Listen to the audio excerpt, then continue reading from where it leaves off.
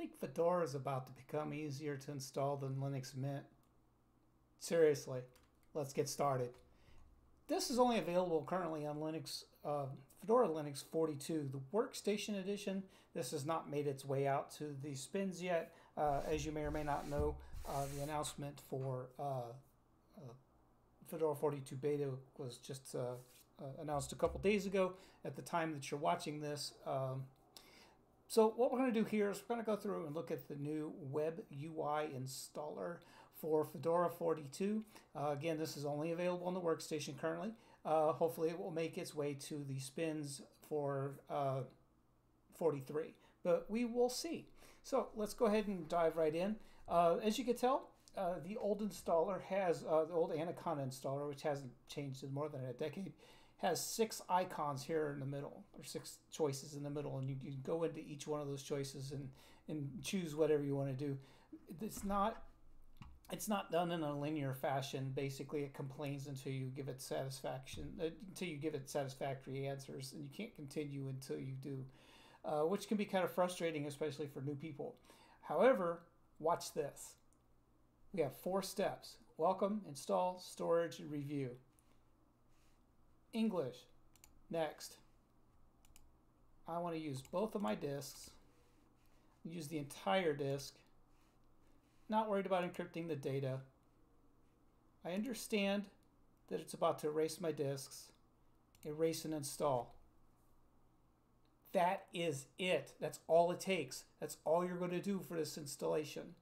Everything from here on out is going to be the back end putting the operating system on your disks for you. And I'm going to go ahead and pause the video for just a few seconds while this finishes up, so this video is not too long. Back in a second. Okay, now that that's done, they were even nice enough to give us a QR code that we can scan and leave feedback on the installation if we wanted to. So what we're going to do here is we're going to go ahead and exit live.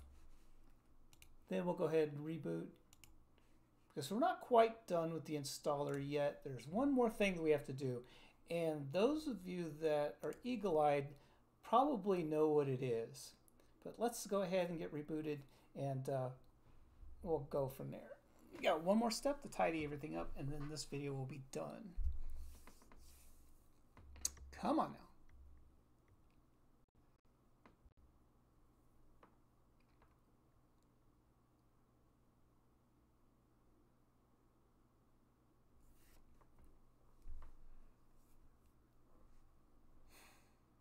All right, I'm going to pause this for a second. Okay, come on. It's already done the shutdown part. It's in the process of coming back up. There we go.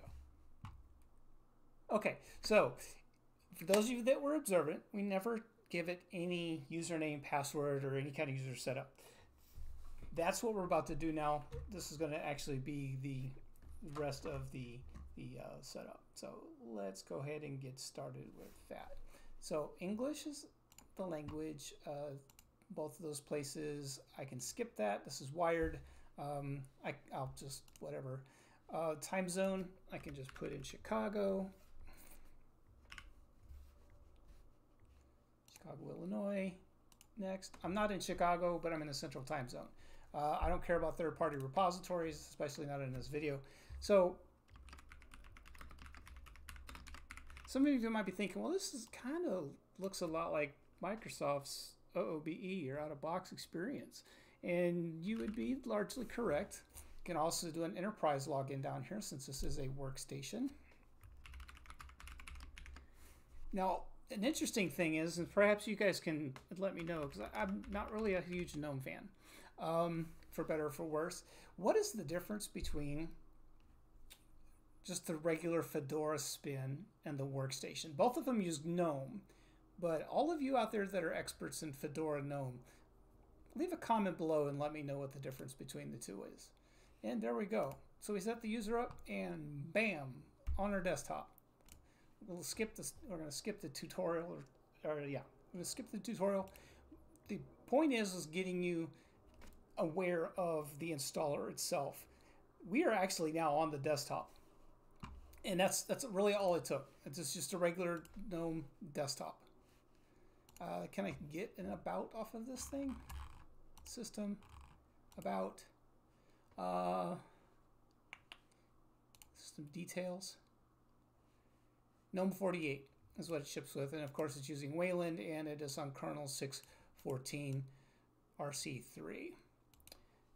Anyway, if you like these videos, you want to see more, make sure you click like, subscribe, smash that notification bell, and I will see you in the next one.